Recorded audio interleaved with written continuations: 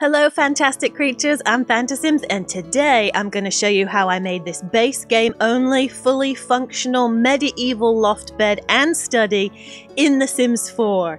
So let's get cracking. Alright, so I haven't really played around with bunk beds since they came out because to be honest, the style of them don't really go with a fantasy build. I mean, I think you can incorporate them into, like, definitely the metal one goes with sci-fi and then this wooden one, I think you can kind of get away with it with certain fantasy builds, but I really wanted to transform it into something that I can reuse over and over, and you guys can in your fantasy builds, even if tweaking it and maybe deleting some of the things and changing it. But that started off by first covering it with these wood planks where the footprint doesn't interfere with anything. And because it's base game only, there's not a huge selection of objects that don't interfere with your Sims path. So I had to settle with this wood plank, which works really well. The color's pretty good. So I basically just in 90-degree angles use these planks to cover up the frame that already existed. So it was a bit tedious and you just have to keep tweaking it with the tool mod by fractions of degrees, like elevating it by 0.01 or whatever to try and get it right at the perfect spot. But the great thing is, because it's a very symmetrical object, you can copy and paste parts of the build that you've already done and just transfer it to the other side, like the ladders. So I didn't have to create two separate ladders, I just copied and pasted it on the other side and it worked perfectly. And then I did the same thing for the headboard area. It's slightly bigger than the frame for the ladders, so I did have to tweak it a bit, but it made it a lot easier.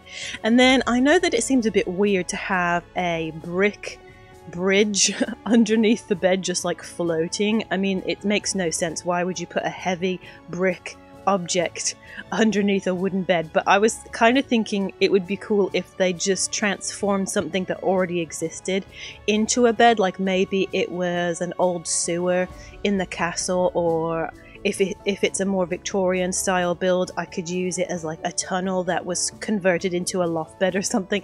I don't know, I just thought that it gave it a really unique shape.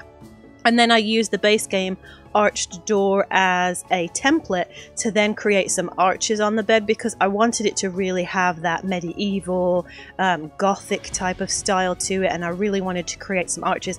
And if I'm honest with you, when I was first doing this, before I started to create the arches, I was kind of getting bummed out at the beginning because I was like, it just looks like the same bed covered in a different swatch of wood, which is helpful because this means you can change the blanket covers, the color of them, and the frame won't change colors with it because it's covered in this wood swatch. But I was just thinking it just doesn't look very unique. I don't know how to shape the top of it. But then when I started to create these arches, I started to really like it, and I'm basically just tilting them. I think most of them were tilted by, like, I rotated them by 12 degrees. And then some of them were 22.5. It was just, you just eyeball it until it turns out the way you want it.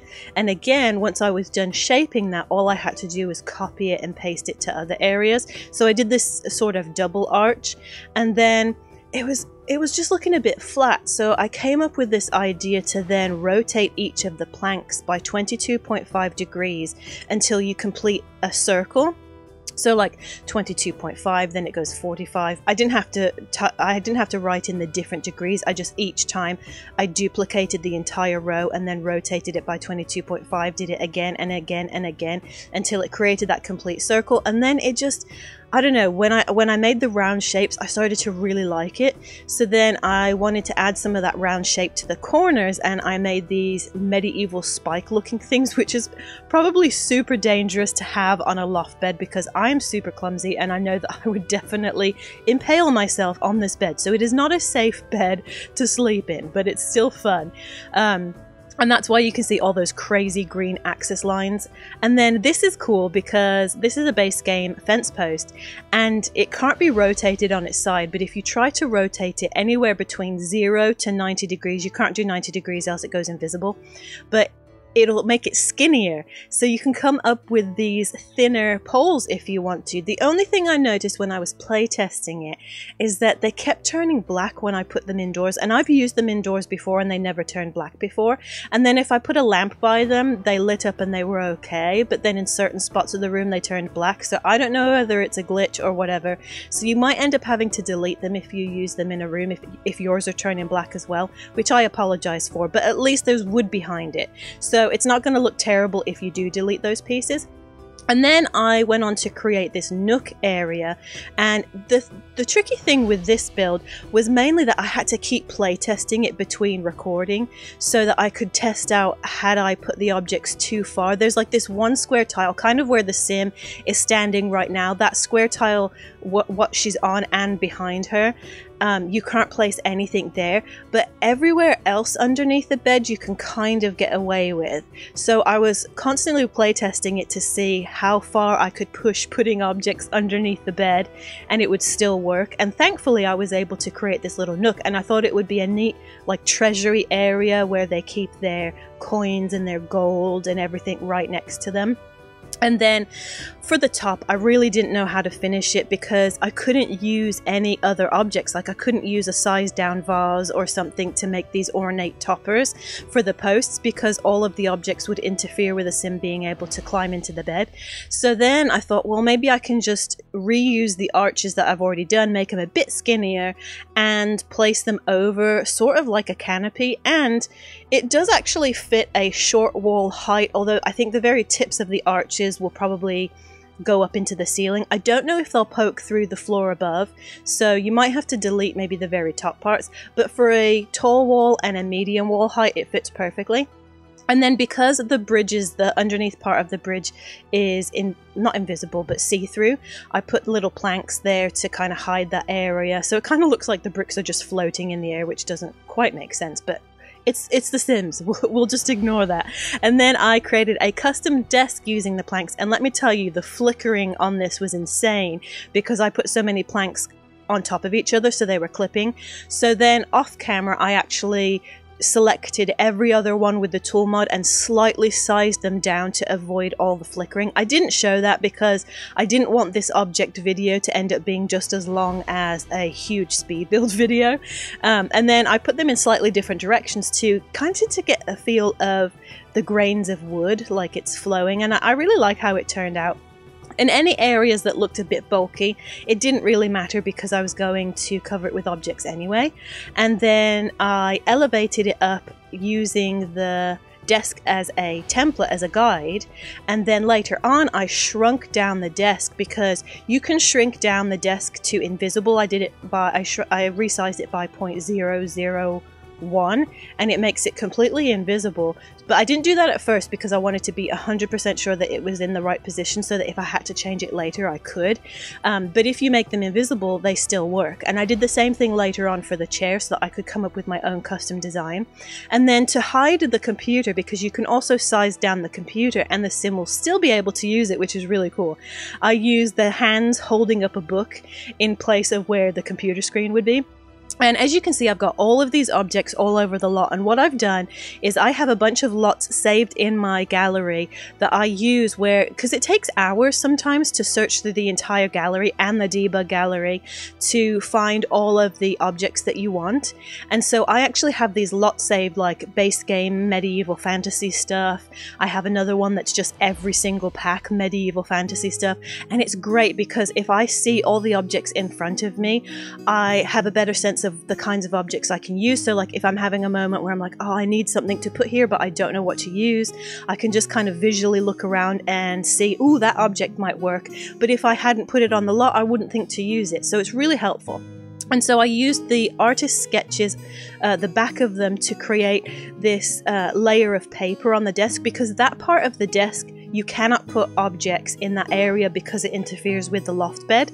So I was trying to find objects that could make it feel cluttered without having a footprint. And so I rotated postcards, because I didn't realize this until I made this, but on the backs of the postcards, debug postcards, there's actually writing on it, and some of them look really cool. Now, they do have stamps on them, which obviously doesn't go with a medieval style, but we'll just ignore that. So it just looks like there's a ton of paper everywhere. And I used a bunch of objects to make it kind of feel magical, like it's also a potions study as well. So I later on make some potion bottles that you'll see in a second, but before that I decided to elevate everything, and I used that little artist dresser to tie into the desk so that it has its own set of drawers, and it has these little cups of paintbrushes which look really cool as clutter items, so they're poking through the top of the desk, but you don't really know that they're part of the actual cabinet underneath. So I like to look at objects and see, is there a part of the object I really want to use, and how can I hide the rest of that object or incorporate it into the build? And that's kind of what I did here. And then I wanted to create some shelving at the edge just to have something visually interesting to look at. And I just sized down a ton of debug objects and bottles, and I put a little towel on the back. I just wanted every area to have some decoration. And then I decided to make a custom chair. Now, I built it and then it wasn't working for some reason, and I've used that stone pot thing. I think it's in the live edit object menu, and it's never interfered with footprints before, so I was getting really confused as to why it was, and really all I had to do was pull it back by a fraction, and so I later did that and it worked perfectly. But I wanted to create a chair that tied into the rest of the bed, because I looked through all of the chair options and the wood swatches just didn't go, and so I wanted to create my own medieval style chair, and I just basically did the same thing I did for the bed frame. I just made a skinnier arch this time, and I had those spikes sticking up, and so it was I think I rotated each one by like 5 to 10 degrees so they just slightly tilt inwards, and it's just a matter of tweaking it. I mean, it does look very complicated and complex. I think what makes using toolmod to make these intricate things so challenging is just the constant tweaking. Like, you do have to have a lot of patience, and I've never thought of myself as having a lot of patience, but I guess when I think about it, yeah, sometimes it takes like 2 hours just to do like a chair. Actually, I don't think the chair took me that long, but like sometimes it just takes that long and I don't realize that it has. So it is a bit tedious, but I think the end result is fun because I can always use these arches for something else. The only thing I would say though is that with these wood pieces, because they're so small and because I rotated them by 22.5 to make that rounded shape, it's a lot of objects. So I was at first thinking, ooh, I could actually use this as like a window frame to create medieval windows that we could use in our builds. But I noticed when I actually deleted some things because I had created some other archway designs on the bed, and it was starting to make it lag a little bit. And I've noticed that it's not so much how many objects are on the lot. I mean, too many objects do cause a lot of lag, but it's how many objects are on the same spot. I've noticed that is really what can cause a game to lag. So if you put too many objects on the same location, I think it's a lot for the game to process.